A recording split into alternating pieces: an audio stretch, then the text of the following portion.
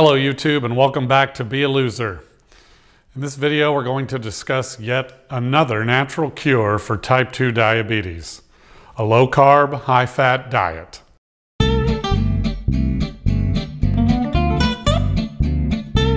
In our previous videos we discussed the fact that bariatric surgery can cure T2D, and more surprisingly to many, that fasting has been known to cure T2D for 100 years. And yet another possible cure for T2D is a strict low-carb, high-fat diet. This type of LCHF is often known as a ketogenic diet. For more information on the diet, check out our LCHF series. It is well documented that refined carbohydrates such as sugar and flour increase blood sugar more than any other food. It is also well known that fats do not raise glucose at all. So it follows that if you lower your carb intake, your blood sugars will lower. And if you reduce these foods dramatically, then you should see an equally dramatic drop in blood sugar. We must remember that the American Diabetes Association tells us that there is no cure for diabetes, chronic and progressive. But there are many stories online that very obviously show that T2D is completely curable. Intensive dietary management has many of these stories. So Dr. Fung imagines it this way.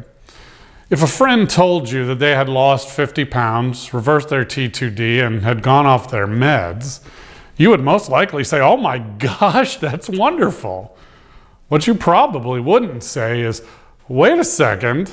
The ADA says T2D is incurable, so you're nothing but a liar.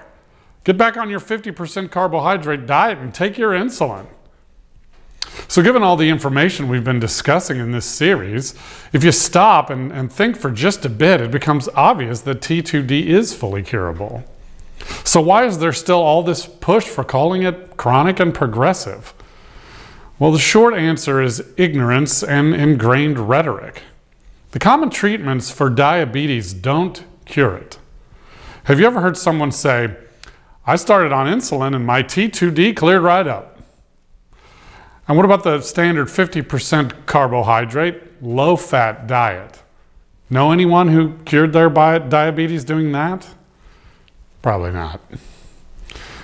And if we look at the case of Jennifer Elliott, an Australian dietitian who had 30 years of experience, it becomes very clear that there is no room for change amongst the experts. Jennifer started advising her T2D patients to eat a diet lower in carbs. Not an outrageous thing to do, considering how much evidence there is that this would lower total blood sugars. So what did the Dietitians Association of Australia do? They expelled her and prohibited her from practicing. I find that pretty amazing. But hey, don't take my word for it. Read about it in the description. So instead of trying to search for the truth, doctors would rather use treatments that guarantee they will never be cured. That's just how it's been done and will continue to be done. And they say it right to you. You have T2D. You'll always have it. You're eventually going to be on dialysis and most likely go blind. Just accept it. Additionally, they tell you that there is no hope and no point looking for it. And we accept it, 100%. Every time I personally have tried to discuss it on T2D forums, I'm completely accused of being a liar or uneducated on the problem.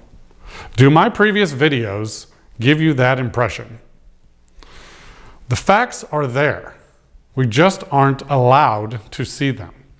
In fact, just this week, the New York Times released an article in regards to a new bariatric surgery for obesity and T2D, and why such surgeries are extreme and potentially dangerous. It then goes on to explain how LCHF has been proven over and over to have the same benefits without the health risks. I encourage you to read it for yourself. There are links in the description and at bealoser.today. So, with conventional T2D treatments, there can only be two possibilities.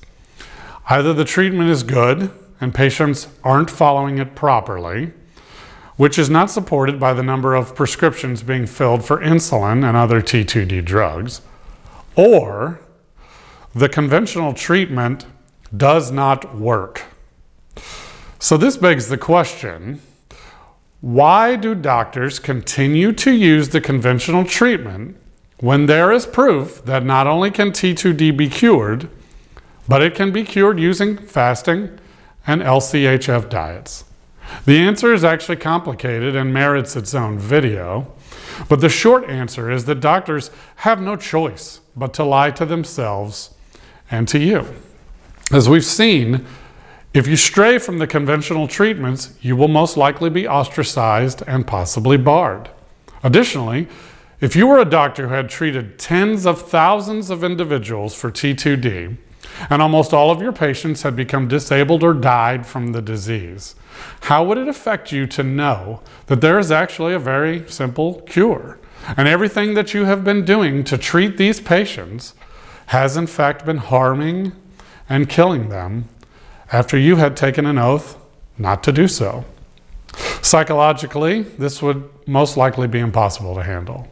So it's far easier to accept what you are told about treatments from the ADA as fact and eliminate any who might shine a light on the truth.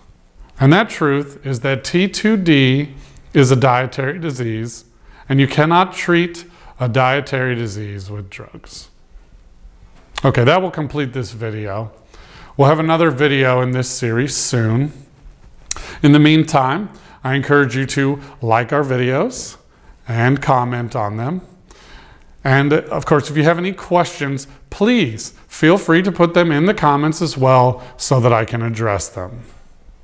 Also, please subscribe to the channel so that you are updated on new content. Alternately, you can like us on Facebook as we update there as well.